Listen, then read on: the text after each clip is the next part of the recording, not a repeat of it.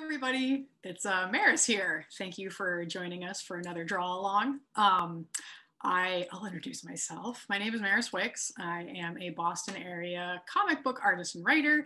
I love the ocean. Bonus fun fact, that's what my name means. Maris means from the ocean. So I get to partner with the aquarium and do these really fun draw alongs. So I don't know, it's join me in my apartment. It's lonely here. So it's February. And this time of year is always really hard for me because I miss the ocean. And yes, I could go into the ocean, but it's really cold outside. It's in the 20s Fahrenheit. It's cold. So I always start thinking about how much I miss all of my ocean animal friends and tide pools and at the sandy beach. So I thought it might be a good idea to write them Valentines this year. I'm going to share my screen. We're going to be drawing today. I'm going to be drawing in Photoshop with a tablet. You do not have to use these tools. These are the tools that I use so that I can draw in a video. I'll show you my preferred way. I've got my sketchbook right here. These are spoilers, so don't look at my Valentines. I always do a little bit of research beforehand, so I've looked up a lot of the animals we're going to draw. But you do not need to be an artist to draw today. All you have to do is just bring your enthusiasm, and love of the ocean never hurts. So yeah, let's get started. Oh, and the fun part is I'm going to read you the Valentine, and you have to try and guess what animal I wrote the Valentine for before we draw it. This is very exciting for me. Okay, share my screen. Okay. Let's see if I can. Boop. So, oh, and before we get started, the things that I like to try and break down how we draw, or how I draw these animals, just so that you can draw along with me, because drawing is a technical skill, and it's a skill that you can learn and practice. It's not like a special magical talent. I don't have to say a bunch of magic spells before I draw for the day. I've been drawing for almost 40 years. So I've had a lot of practice. It's my full-time job. But when we draw, I'm going to put my helper things on the side. So we're going to focus on body shape. If we're drawing an animal, we're going to draw one thing today that's not an animal, because these animals need a habitat. Fins or limbs, so like what their appendages might look like, mouth and mouth shape. And these are all things that won't just help us draw them, but they'll actually help us learn about the animal. These are the same things I would focus on when I was out in nature trying to identify an animal or learn about what their life might be like. Eyes and mouth are two big expressive things as well. I am a cartoonist, so these animals are going to be a little cartoony, just a warning. Patterns and any stripes or shapes that they have on their body, that's another thing that we help identify them with. And this last one is not necessarily something you can learn from looking at a single picture, but behavior, how the animal acts in its environment. And ideally, I'd love to be in the environment drawing the animals. I have drawn in very cold places before, but it's a lot easier to draw when it's nice and toasty. So all those things in mind, the first Valentine poem that I want to read to you is this one. Seaweed is green and red and brown as well. When you get scared, you hide in your shell. Who could that be? You might think it's two different animals. There's two animals that I feel like this one comes to mind. The first hint is in the seaweed part, is what this animal likes to eat. So I'm going to turn off the Valentine, and we'll start drawing this animal, and maybe that will give you a better clue. So for those of you who know me a little bit more than just in this video, I love snails. I've loved snails since I was a little kid. I think they're awesome. Oh, I spoiled it. We're drawing a snail, surprise. So we're gonna start with the shell. I got so excited, I ruined the surprise. And I think snail shells are really hard to draw. And if you joined us in December for the draw along, I also drew things with shells. We'll talk about that in a second. But I was trying to think of is there a way to simplify a snail shell? So I'm gonna try. So let's start with just like an oval. It would help if I had the right color on there. It was on white before. I'm gonna start with just an oval shape. And I usually recommend, if you are drawing at home, start with a pencil or something with an eraser that you can do light lines. I'm gonna try and do these light and then maybe do dark lines on top, or they're just gonna stay sketchy. But you're also welcome to use clay, or if you wanna just like write about the animals, that's fine too. There's no right or wrong way to join along today. You could also just like watch me draw, because maybe it's fun. I don't know. We're gonna start with our little oval, and then we're gonna give our oval a triangle on the side that's pointing up. So little triangle. Okay, and then we're gonna break this triangle into a couple little chunks. So one there and one there. So that's gonna be our like basic little snail shell. And if you see me looking down, it's because I'm actually looking at my little cheat sheet. And it's not really a cheat sheet, it's just that I did a little homework before, because cartooning is super fun, but I still use real life to inspire me. So I look at pictures of real animals if I need to draw a cartoon one, and that gives me an idea of roughly what they look like. We're gonna make the bottom of our circle or oval thing a little flatter. Go ahead and erase that part.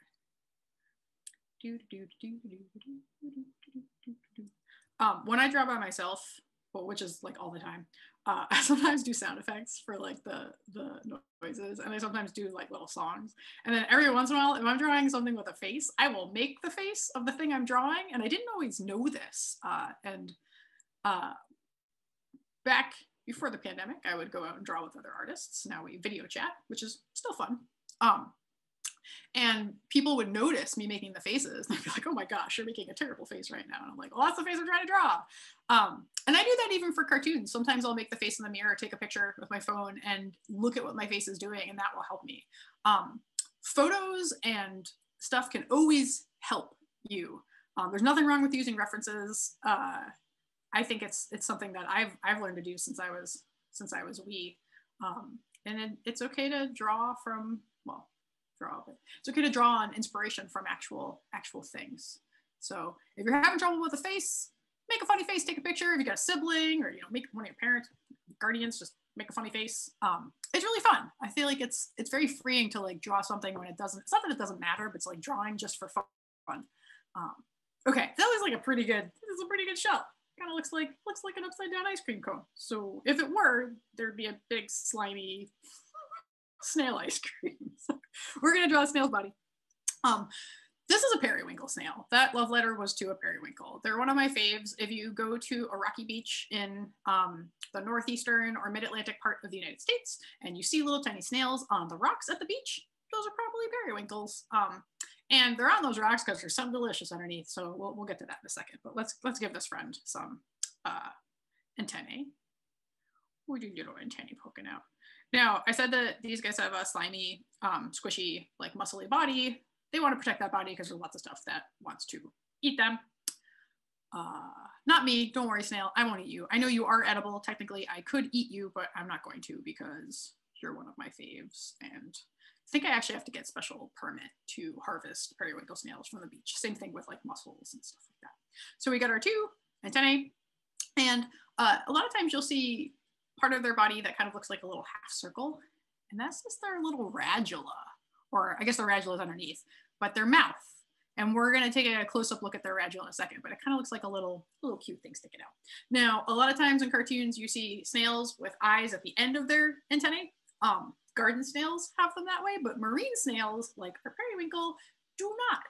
They have their eyes at the bottom of their antennae. So you can give this friend some little eyeballs, and their eyes are very simple. They can see light and dark shapes. So they can't see detail like we can, but that's okay. They mostly just need to tell if there's something that's going to eat them, like a gull or a foot that might accidentally step on them. So watch where you're walking when you're hanging out on the rocks. And maybe you'll see a little bit more of their foot sticking out towards the bottom, but most of the time their bodies are kind of like hidden, tucked up inside so that they can hide inside their shell at a moment's notice. Now, I used to work at the aquarium as well, and one of my favorite parts is when snails in the exhibits would stick onto the glass. So we're gonna draw this periwinkle snail and imagine it stuck to a piece of glass, because I want to show you what their mouth looks like. Now, any of you who have home aquaria, if you have freshwater ones, you know snails are really good tank cleaners because they eat algae, which is another word for seaweed. You could just say algae and that would cover all your bases.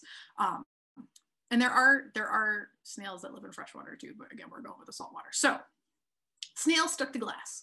So imagine the snail is stuck onto my computer. We're gonna draw its foot, which also kind of looks like an oval.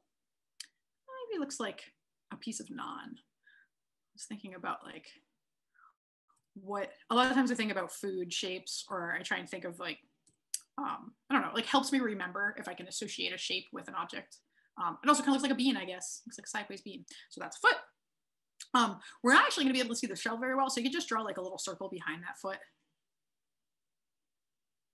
And I definitely had to look at a reference for this one, because this is usually when animals are in a different position that's not easy to recognize, I definitely look for photo references. So at the top of that foot, and I say their foot, that's like the name for most of their body, like the whole body part. They have a lot more body and organs that's tucked inside their shell, but their foot is like this big, sticky, muscly thing that comes out. So I want you to draw a circle at the top of that foot. This is the same circle that's down here, but now we're seeing it stuck on to the glass. And we'll go and we'll draw their antennae as well.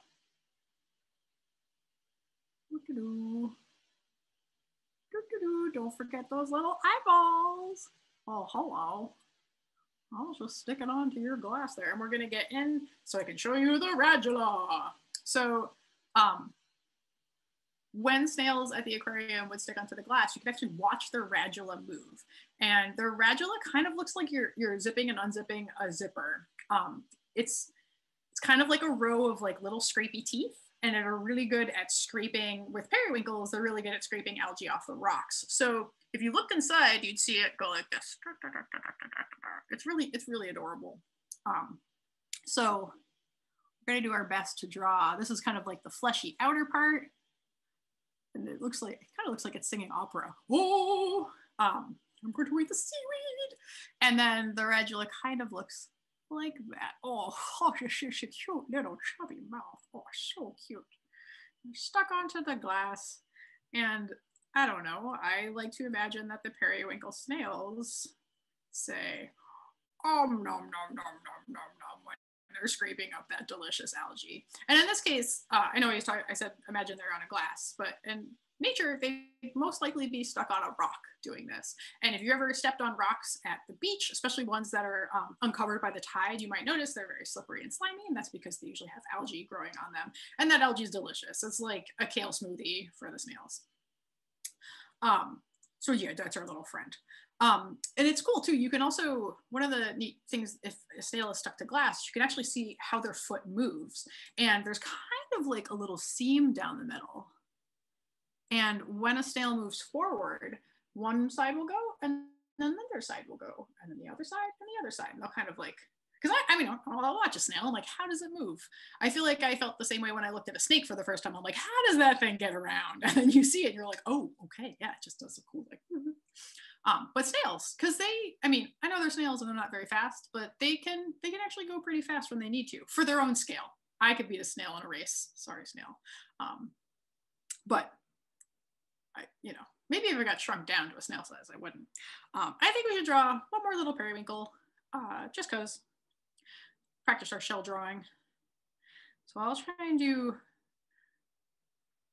it's like I don't know, it's almost like a mug. No, that's not a good idea. Sometimes I'm thinking this stuff as I go. I still like our like circle with a triangle stuck to it. I think that kind of works, or oval with a triangle. And I went in and got a little fancy and rounded the sides. Like I said, I struggle with spirals and snail shells, how to draw them, just because they're very unique shapes, and they're not shapes that we I think see or draw very often. I remember as a kid, I was always psyched when you found like something that spiraled in real life. Like I was not necessarily real life, but like human made things like a spiral staircase. I always thought those were really cool, just because like, oh, I don't see spirals very often. Same thing with like twisty pasta. Like, oh, it's spiraling, cool. So we've got our little, and again, I'm getting a little fancy at it, thinking about the snail shell in kind of 3 dimensions. And maybe we'll have this periwinkle come a little bit further out of its shell. Maybe it feels super safe. So we'll draw that foot. So its foot can kind of look like that when it comes out all the way, kind of like a slipper. I thought about doing slipper snails and limpets and stuff today too, which are other mollusks, but I might just devote a whole drawing day to mollusks one time. There's a couple other animals I want to draw today. So, and in this case, their radula is kind of retracted, so you don't really see the kind of bump with them eating. So we'll just draw our little. It's on the bottom. Draw our little antennae and our little eyes on the side. And that's our snail friend. So I guess we could actually draw a rock for this snail to stick onto. So maybe start another layer here, and we'll draw some rocks.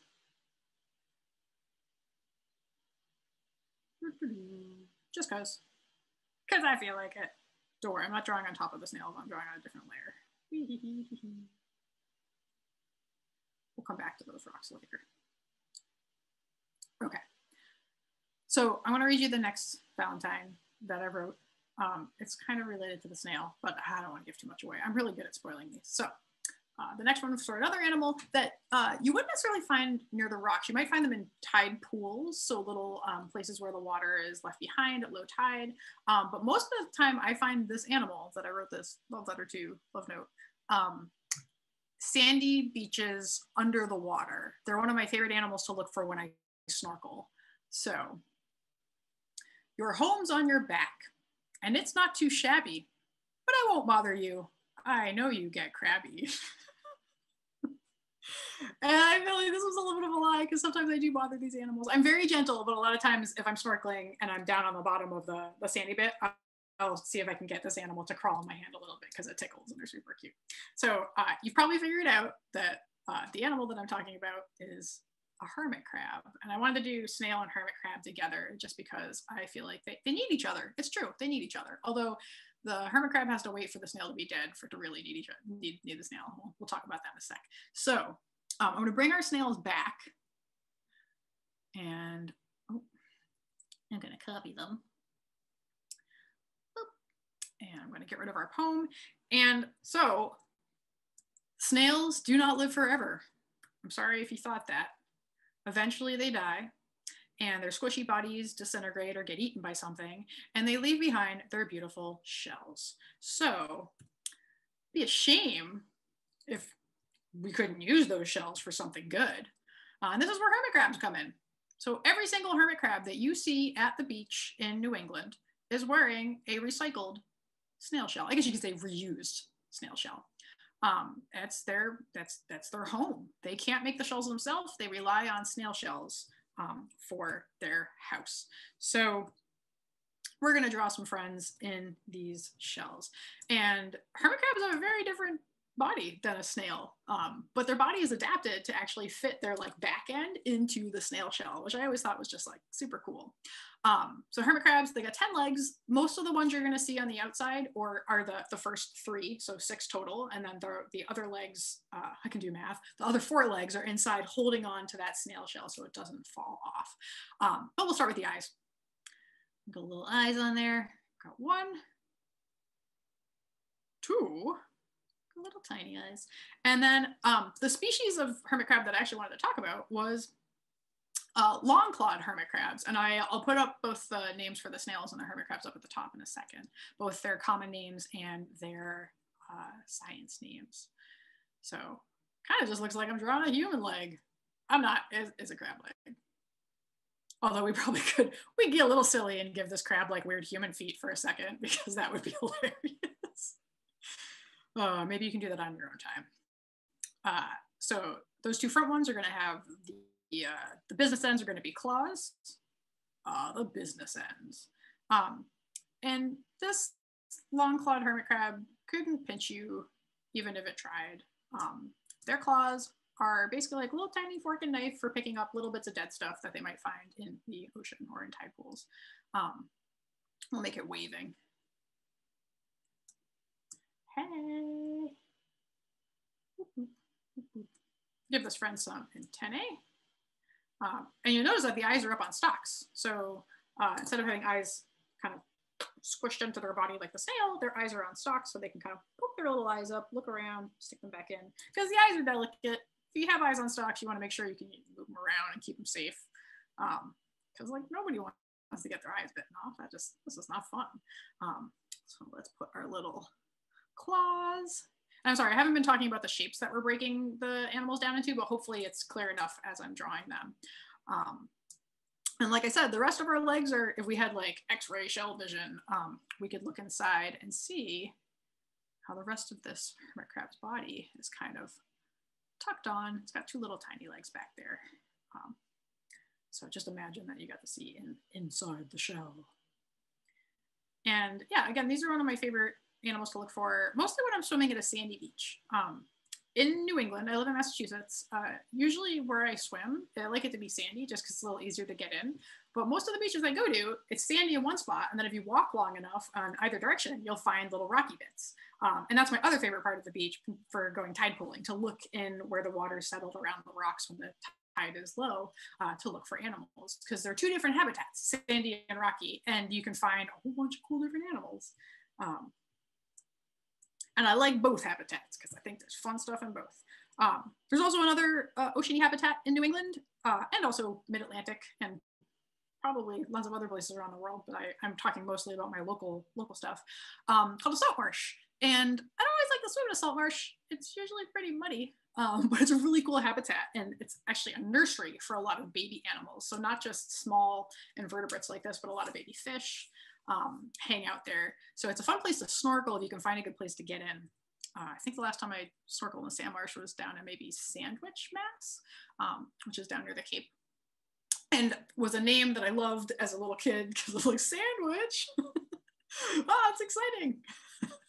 There's a lot of towns in Massachusetts that I really liked. I also really liked Braintree because like if you see the word Braintree on a sign, you just think of a tree that grows brains.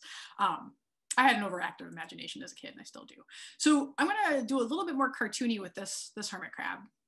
And if you join me in the December one, I know we drew some cartoony hermit crabs, but we'll give this friend some slightly bigger eyes so we can make them a little bit more expressive. So, and with animals that have antennae, you can also use their antennae to show expression. So like, I want this hermit crab to be curious about a little piece of dead food that it saw, but we'll change the expression in a second and see if we can make it a little bit more worried. So let's make it reaching out with one claw. And I'll draw it like that first, just because I think it's easier to break down. I'll keep that other claw back there. And actually, you know what? I changed my mind about the shape. I want to angle it down just a little bit. So I'll draw that other one down, and then I'll open up the claw. The claw, it's kind of like opening up a half circle. And erase my little guidelines.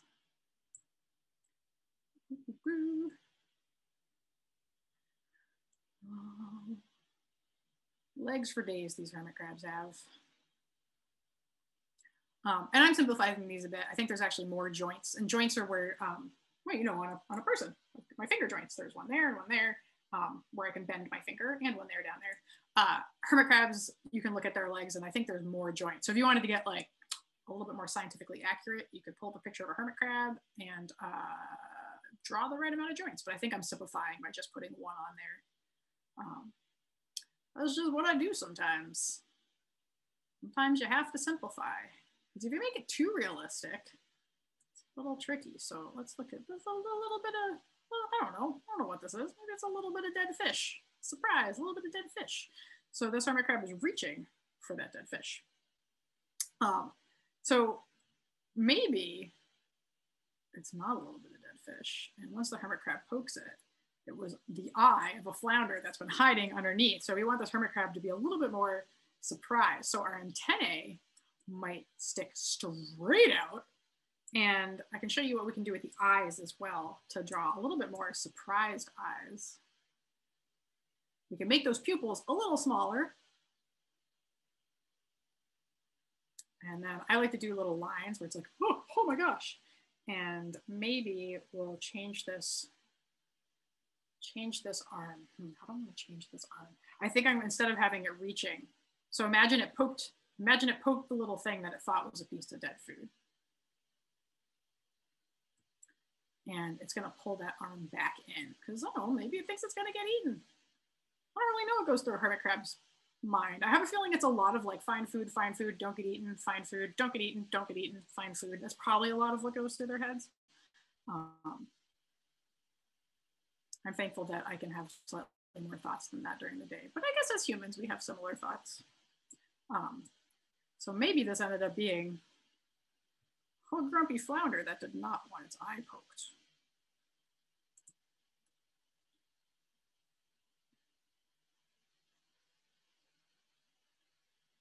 It's like, hey, what are you doing?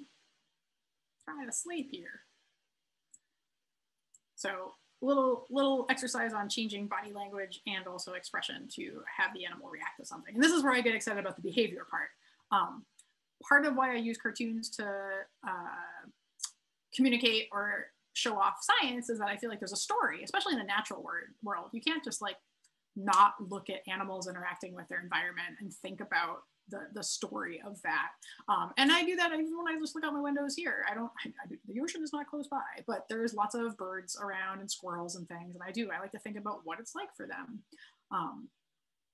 Okay, so I think we're done with our crabs and our snails for now.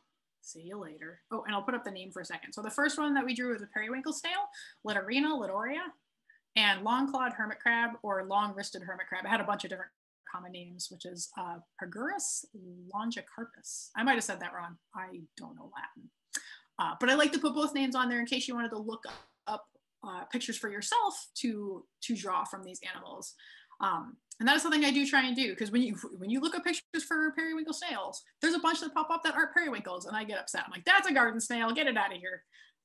So sometimes just the internet's not the greatest if you have a guidebook, or if you can find a website. I think Massachusetts, I don't know if it's Fish and Wildlife, there might be a pretty cool site that has animal profiles. And I believe the New England Aquarium does as well. I can't remember if they have them for tide pool animals. They might, because there's a tide pool exhibit. Okay, so let's go to our next love poem and see if you can get this animal. I do want to say that this animal, I feel like, shows up the most in salt marshes, which is the place that I told you people don't necessarily go to have like a day at the beach, but it's a really cool habitat. So, roses are red, your blood is blue. You've been around since the dinosaurs. It's true. Anybody guess what this animal is? It's one of my favorites. I'll start drawing it and maybe it will jog your memory, and I'll try not to spoil it this time. So I'll take away the poem. And if you can see on my screen, there's like definitely, the answers are on this little window right here. Don't look.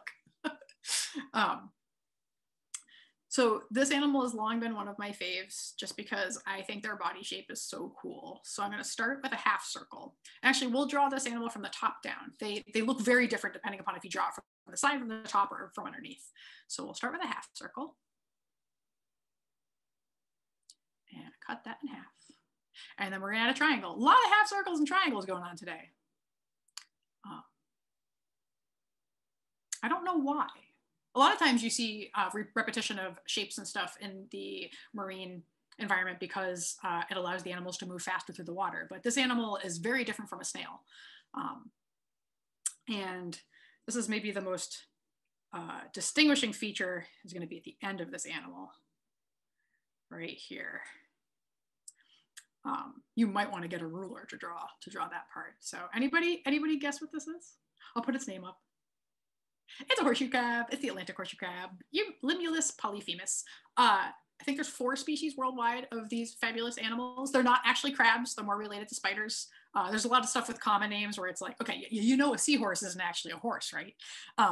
So horseshoe crab's not actually a crab, but that's okay. I just like calling them fun stuff. So we're gonna get a little bit more detailed. There's a lot of triangles on this animal, a lot of pointy bits.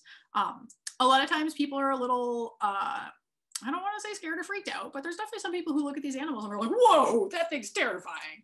And part of it has to do with this animal doesn't have a lot of ways to defend itself. When I show you its mouth a little bit, you'll be like, oh, that's cute. It's got a little toothbrush mouth. But especially as a young horseshoe crab, it needs to have ways to tell predators to be like, hey, don't eat me, I'm pointy. So you're going to see all those pointy bits. So there's two little points back here. And this is kind of like the front part of the animal, just making that line a little more. And then there's a whole bunch that stick off the side. Yeah, triangle fest. Woo. And like I said, this, you know, I wouldn't mess with this. It looks pokey. And on this head part, there's two compound eyes. Now, compound eyes, you might have heard if you've talked about insect eyes before, like a fly eye. And it kind of looks like like one of those little like kaleidoscope or little prismy things. They're kind of like a whole bunch of little eyes that form to make a better all-seeing eye. So horseshoe crabs have compound eyes that you can see, and they've also got this weird little thing right here, which are another set of like simple eyes, kind of where we talked about the snail eyes. They can only see light and dark. And then it's got a bunch of other photosensitive parts on its body, and photosensitive parts just means like kind of like eyes all over the place. And that helps it just navigate. If you think about its body shape, it can't really see what's going on in the back. Like, I mean, I know we don't have the eyes on the back of our heads either. But for a lot of animals, it kind of makes sense just to like keep their bodies protected.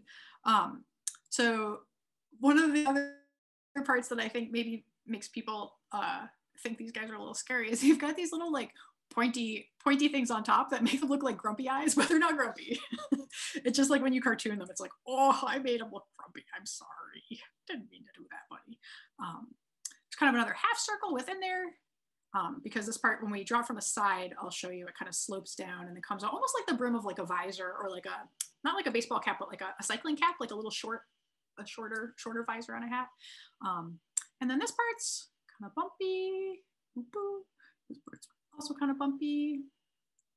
And then there's usually little spikies on that part of the tail too. Now, this tail looks scary, right? It cannot sting you. It is pointy, and if you stepped on this, it would feel bad, but it would probably hurt the horseshoe crab more if you stepped on it. And their tail's really, really important. So if you ever see these friends at the beach, please do not pick them up by their tails because they can fall off. You know, we talked about joints earlier in my finger and then also the hermit crabs. Well, horseshoe crabs have on this top back part, they've got two really big joints. Right here is one. So there's kind of a fleshy, squishy part that allows them to bend in half right there. Where I just made it darker. And then where their tail meets their body, there's also a joint there. And if you look at it, it actually looks a little bit like kind of cartilage. It's a kind of white and not super squishy, but a little squishy. And it allows them to move their tail around. And I'll tell you why in a second. So there's our horseshoe crab from the top view, the aerial view. I'm going to copy and paste just so that we can draw the bottom view. So I'm going to erase out all of what we've drawn and show you what they look like underneath, because that's where the party's at, is underneath this animal. Or at least I like to think that. It's a party underneath. And they look pretty similar. Like there's not much different about the outline. This part comes in a bit, almost like a little bit of a snow plow. And then get ready, because these friends have 10 legs. Not unlike the hermit crab, but very different. So mouth in the middle. And for the legs, I'm going to do these quickish. If you look them up, they're like very detailed. But we've got 1, 2, 3, 4, 5. That fifth one kind of is longer and it dangles. 1, 2, 3, 4. They've also got little helper ones in the front that help put food into their mouth, and we'll talk about their mouth in a second. So get those little helper ones. And then these legs are jointed. So again, I'm probably going to get the amount of joints wrong, but that's okay. I don't mind. If I were drawing this horseshoe crab for work, I'd probably spend a lot more time on researching and looking up the anatomy. You can see on this is my little sketch that I did earlier before I drew with y'all. Just because that's my little bit of work. Now at the end of each set of these legs, this one has kind of looks like scissors, but if you were to touch them, they're more like chopsticks. They aren't like sharp and pointy, and they pick up food similar to chopsticks. They just come together and they can pick up food and put it in their mouth. Now, the one that we're drawing right now, the horseshoe crab, is a female, because the first two sets of legs have the little like kind of scissor shapes. I'll show you what males ones look like in a second. Get these ones down. Oh, that's just so cool underneath. This is one of those animals that's like, it's so amazing to see, because like from the top, you'd be like, I never would have imagined this animal would look like this underneath. And I want to go into their mouth. I told you these animals have teeth like a toothbrush. Their mouth is basically just a whole bunch of like little hairy bristles. Well, it looks like that. And I'm going to erase the middle. And kind of, not exactly like our snail, but it's kind of like little bristles that can like kind of rub up dead food that they find lying around. And then below there, where they breathe, their gills, they have book gills. And book gills are named that because they're shaped like pages in a book. Kind of like if you open up a book and just saw the pages. And when horseshoe crabs are little, they can actually move their book gills like that, and it helps them swim as little tiny horseshoe crabs. Oh, they're so cute when they're tiny. They're extra pokey when they're tiny. Have you ever seen a little horseshoe crab? Oh, and I meant to tell you, well, I'll show you the size of what one of these ones might look like in a second. So this was a female horseshoe crab. They can get to be about the size of the top of a 5-gallon bucket, which I have behind me. It's going to be a lot to wrestle it off. Just imagine about that big. Horseshoe crabs are a lot smaller. They max out at about maybe 10 to 12 inches across. And I'm doing this from memory. So if you look this up and there's different numbers, it's just because Maris's memory is a little, can't remember. But the other way to tell a male horseshoe crab is that their top set, instead of having little like scissor or chopsticky style, they've got little ones that look kind of like little boxing gloves. And the reason why they have that is because when they mate with females, they need a little way to hold on, kind of like romantic piggyback ride. And their front legs are just adapted to do that so that they can make more tiny horseshoe crabs. Well, there's a little horseshoe crab anatomy lesson right there, complete with reproduction. I'm going to scoot them over just a tiny bit, and I want to draw them from the side, and then we'll move on to our last. Oh, we have two more. I might have to cut the last one and just leave it as a poem, but that's okay. So from the side, these friends are very interesting. So it's also kind of, it's not like a half circle. It's almost like a hat, I guess. So that's the side part, that little joint right there where its body can bend. Another little joint there. And then, oh, I'm not gonna have enough room for the tail. Tail's just going right off the page, and that's okay. And I wanted to do the side view to talk about why the tail is so important.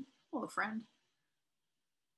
If a horseshoe crab ever gets flipped over, is no good. Because when they're flipped over, their mouth and their legs are all the delicious parts, and they can easily get eaten by things at the beach that might also try and steal your sandwich or French fries, which we'll talk about in a little bit.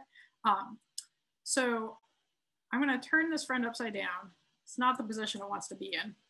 But what they can do is that they can take their tail and move it in a circle like that. And if they find ground, they can take it, stick it into the ground, and push their body back over so that they can turn their body's right side up again. And that's why it's really important they keep their tails on, just because that's their only protection against predators when they're in the shallow area of the water. So my like nice little quick animation. Okay, horseshoe crabs, we'll see you later. We're gonna go on to, well, I feel like I'm not sure if I can actually call this one a love poem to this animal, but whatever, I'm gonna read it to you. Ketchup is red, French fries are yummy, but let's face it, you'll put anything in your tummy. So what animal that you might find at the beach do you think I wrote this love poem to? It's the same animal that might try and eat a horseshoe crab or a periwinkle or a hermit crab, or your French fries or your potato chips or your sandwiches or just like anything.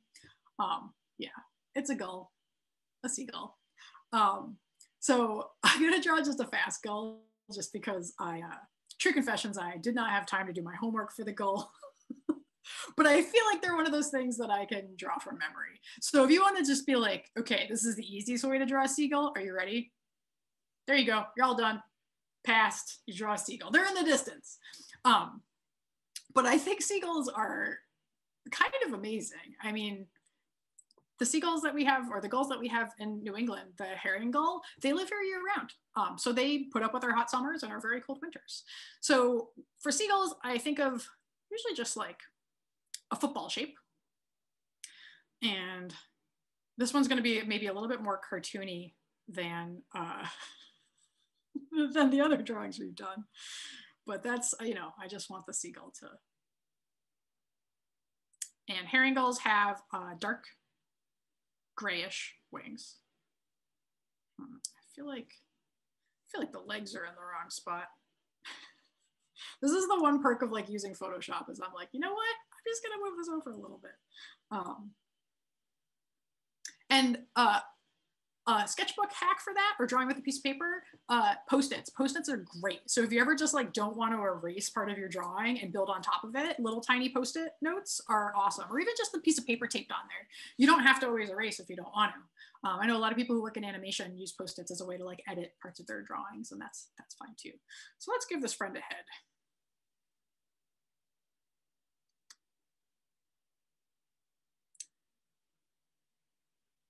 That's pretty good. And a beak.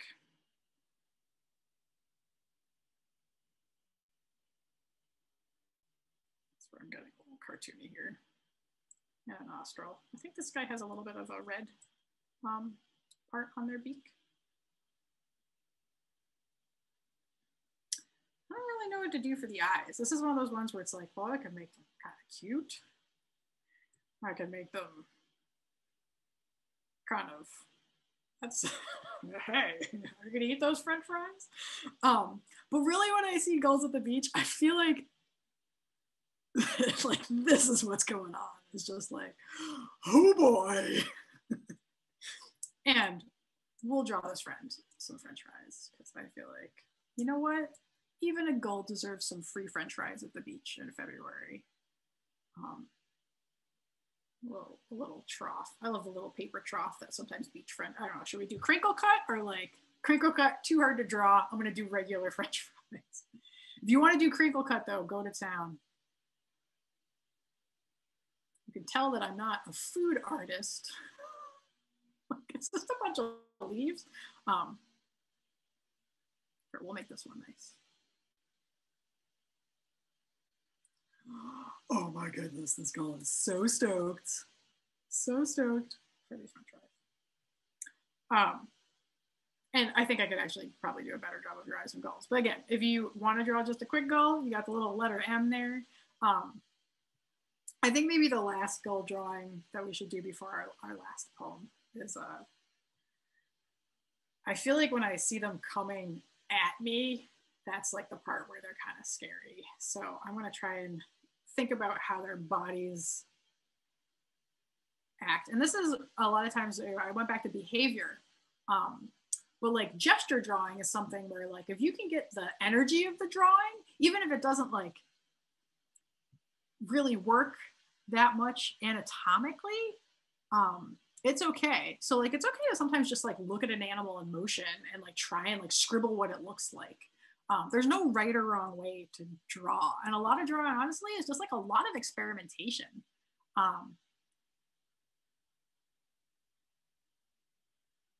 And, you know, I like to talk about how sometimes I definitely have like drawing days where I'm like, I'm having a bad drawing day. And you probably feel that with anything that you've done before. Like if you play a sport, there's definitely been a game where you're just like, I don't know what was wrong with me today, but I was off. It just wasn't working.